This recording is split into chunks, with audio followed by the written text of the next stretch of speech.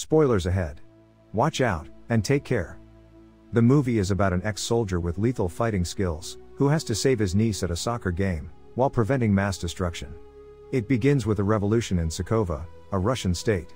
Dmitry and Arkady, two brothers, spearheaded this revolution.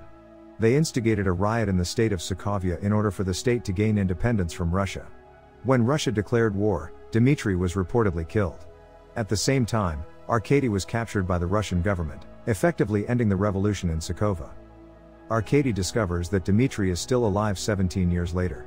Dmitry, it turns out, had pretended to die, had surgery on his face, and then vanished. Arkady travels all the way to London in search of his brother. Some of Arkady's men are pursuing an informant, who knows where Dmitry is on a deserted street. The informant continues to flee. Dmitry does not want his whereabouts to be revealed. Suppose he is discovered and forced to join his brother in returning to Sokovia, in that case, a new revolution may erupt, which can be lethal. Unfortunately, Arkady's men apprehend the informant and take him to a torture facility. However, the informant remains silent, and does not reveal his location to Dmitry. A special American soldier named Michael Knox arrives at the London airport. He moved to London to meet the family of a late friend who had fought in Afghanistan. Danny is the daughter of his late friend. She is a rebellious girl who often does bad things, so she is frequently punished by her mother. Danny, who is sneaking out the window as she arrives at her best friend's house, is apprehended by Knox, who has just arrived. Danny invites Knox into the house after they immediately embrace. Knox's arrival turns out to be an invitation to a football game at West Ham Stadium. When they arrive at the stadium, Danny tells him about her grief over her father's death.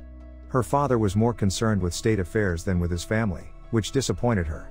Soon after, Danny's boyfriend texts her, asking her to meet him in the stadium's northwest corner. Danny then requests that Knox buy her some snacks because she is hungry. Meanwhile, Arkady's men enter the stadium by disguising themselves as match officials. Arkady's men break into a room, and hack all CCTV camera systems. They assassinate a guard and break into the stadium control room. Arkady's men kill some staff in the room to warn the other staff to obey their orders. Police Chief Thompson, who is in charge of the match, is also seen in the control room. Arkady menaces Thompson with a gun, and threatens to kill his family if he refuses his orders. Whether he likes it or not, Thompson eventually obeys the orders. The first thing Arkady does is close all of the stadium's entrances and exits. All stadium doors are automatically closed by a computer system, preventing spectators who are already inside the stadium from leaving. Furthermore, all of the stadium's cell phone signal transmitters are damaged. Danny is nowhere to be found when Knox returns to his seat. He then attempts to call Danny, but the cell phone signal abruptly dies. On the other hand, Knox is unaware of any sabotage inside the stadium. He approaches a member of the stadium staff named Faisal, standing guard in the stands near the audience seats and beginning to panic. He directs Faisal to search for CCTV footage of Danny. Faisal then contacts the control room to locate the missing person, but the security officers do not respond. Knox forces Faisal to take him to the control room on the top side of the stadium. Faisal reluctantly agrees. They are about to enter the elevator when Arkady's men, disguised as guards, stop them. Since Knox insists on going to the control room, Arkady's henchman Andre lets them into the elevator. Andre's expression changes as he enters the elevator. He makes a sudden move to attack the two of them. There is quite a fight in the elevator until Knox starts choking Andre. Knox directs Faisal to retrieve a gun from the elevator floor and fire at Andre's head. Finally, Andre is murdered, and his body is dragged into the toilet. They discover explosives in the bag. They are both aware that the stadium is in danger of being bombed during a football match. Knox is able to contact the police chief outside the stadium using the walkie-talkie that Faisal is holding. He informs him of an emergency situation in which the stadium could be sabotaged. The police commander does not immediately believe Knox's complaint. Thompson is contacted by the police commander. Unfortunately, Thompson, who is being held hostage by Arkady at the time, lies by responding that everything is safe inside the stadium. Arkady's men are looking for Dmitry, who is allegedly in the row of spectators watching the game in another corner of the stadium. While the rest of Arkady's men are busy installing bombs in the stadium's corners, Dmitry's men continue to screen the audience's faces through the computer screens he had hacked. Soon after, Arkady, who is in the control room at the time, receives a complaint from one of his female subordinates, Tatiana, who informs him of Andre's disappearance. Finally, two of Arkady's men go looking for Andre and discover his body in the toilet. Knowing that one of his men is dead, Arkady dispatches two of his other men, Vlad and Anton, to find the person responsible for Andrei's death. Knox is well aware that Arkady's men will soon pursue him, so he tells Faisal to sprint and look for Danny in the row of audience seats. Faisal escapes through the stadium kitchen's tiny elevator ventilation gap. Meanwhile, Knox remains in the kitchen, confronted by Vlad and Anton. They engage in a fierce battle. Knox could kill Anton not long after, but Vlad, who is strong, makes it difficult for him. The fight continues, and Knox gets engrossed in action. Fortunately, because of his battlefield experience, he has a good strategy for defeating opponents, especially when time is of the essence. Finally, he is able to depose Vlad in a pitiful manner, immersing him in boiling water. Tatiana, Vlad's girlfriend, comes into the kitchen to inspect the situation. She is furious when she discovers that her boyfriend has died with a charred face. Meanwhile, Knox makes his way out of the kitchen with Anton's body. He throws Anton's body out of the stadium, alerting the police stationed outside of the stadium to the dangerous situation inside. When the police spot a body thrown from the stadium's roof, they realize the situation is serious. Arkady and his men go to the TV broadcast room, where several TV crews are showing the ongoing match. They abruptly fire several TV crews, and the shooting is broadcast live on the local television station. Arkady asks one of the reporters to read his message over a TV broadcast, which includes a threat to blow up the stadium if police try to enter. The message is addressed to the British government, and is to be relayed to the Russian government, in order to locate Dmitry before the match ends. Arkady kills two reporters after they read the message. The shooting is captured on a TV station, which causes panic among London residents and Danny's mother, who is watching the match on TV. Through CCTV footage, one of Arkady's men is able to determine who is responsible for the attack on their men. He is aware of Knox's true identity, and CCTV footage reveals that Knox had arrived at the stadium with a girl named Danny. Since the computer is linked to the police database, Danny's identity is displayed on the screen. Danny is seen walking near the field, and Knox is attempting to pursue her. Knox's action of falling and shouting is undoubtedly thwarted by the police officers on duty in the field.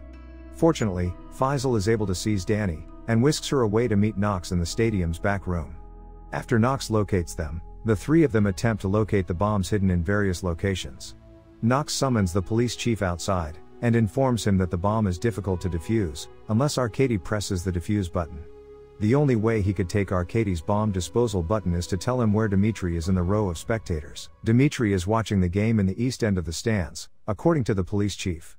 Knox plans to approach Dmitry in the audience.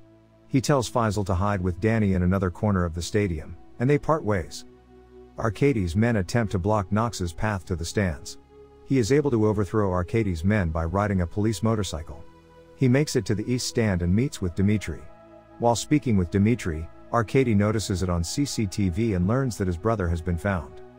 Meanwhile, Tatiana discovers where Danny and Faisal are hiding. She then paralyzes Faisal and kidnaps Danny. On the other side of the stadium, Knox is seen bringing Dmitry to the stadium's roof, despite the fact that his struggle is not easy, because Arkady's men keep approaching and attacking him. Knox proposes a hostage swap between Danny and Dmitry above the stadium. But instead of returning to Sokovia with his brother and restarting the revolution, Dmitry asks Knox to kill him. Dmitry himself decides that continuing his revolutionary movement would only make his people unhappy. Long story short, the hostage exchange continues above the stadium, where the police helicopter is also present. Danny requests the exchange after all of the spectators have left the stadium. Even if the exchange had occurred, she knew the bomb would still detonate.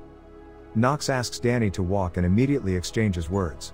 When Danny walks to the center, it turns out that she sees not Dmitry but Knox, disguised in Dmitry's clothes, approaching her. Danny then runs up to Dmitry, and they both bolt from the stands above the stadium. The cops assist by shooting Arkady's men from the helicopter. When Knox immobilizes Arkady and retrieves his bomb disposal button, a fierce battle ensues once more. Tatiana attacks Knox until he has to hang on to save his bomb disposal button. When he lands in the other stands, Tatiana appears behind him and starts attacking him with a knife. They fight until they are knocked out of the stands. Tatiana's body gets stuck in the iron when she falls. Before passing away, she states that the bomb disposal did not work, because the bomb continued to detonate when the game reached the 90th minute. According to the control room, Dmitry and Danny have been apprehended by one of Arkady's men. Dmitry explains why he faked his death and vanished there. He wanted to save Arkady, who was about to be executed. He takes a gun lying on the table, and fires himself to save his brother and end the war. Arkady is so shocked and irritated by this unexpected incident, that he fires his gun at the men who had brought Dmitri to him. Knox approaches Faisal in one corner of the field and asks him to inform the audience to leave their seats. However, when Faisal announces that he is carrying a bomb, the audience quickly disperses. Later, Knox is on the field with Danny, who is in the control room, watching Arkady's broadcast. He makes every effort to run towards the control room. Unfortunately, the match is approaching the 90th minute when the bomb explodes in the control room. A loud explosion is heard. Knox feels guilty for not being able to care for Danny. However, he believes that the footage shown on the stadium screen just before the explosion was not captured in the control room. He dashes into the middle of the field, which appears chaotic due to the number of people running. He noticed Arkady pointing a gun at Danny's neck. Danny is able to escape by stomping her head against Arkady, Knox advising her. Knox then shoots Arkady, killing him. Many people still choose to do good. Dmitri is a character who chose exile in another country to avoid bloodshed. Faisal assisted Danny and Knox despite not knowing either of them. The main character who has nothing to do with Russia's revolution, Knox was able to help the people of Sokovia not live in misery, because the revolutionary movement was successfully quelled. The end. Thank you for watching. Subscribe if you'd like to see more videos like this. Turn on the notifications, and leave a like to help the channel out.